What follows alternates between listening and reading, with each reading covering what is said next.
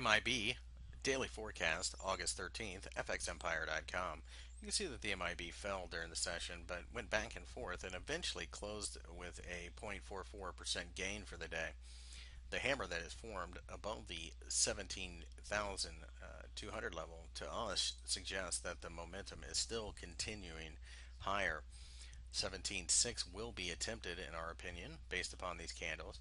The real question is whether or not we can break above there. If we do, we think the momentum should just continue to push this market higher.